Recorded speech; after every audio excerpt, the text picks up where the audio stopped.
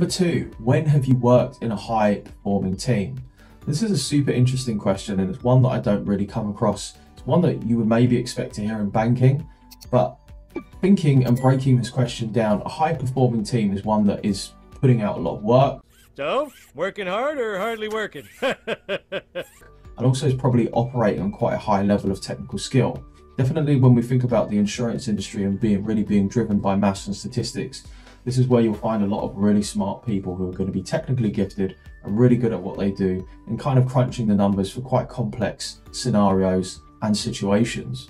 So at a time when you worked in a high performing team, could this be a sports team, an extracurricular activity?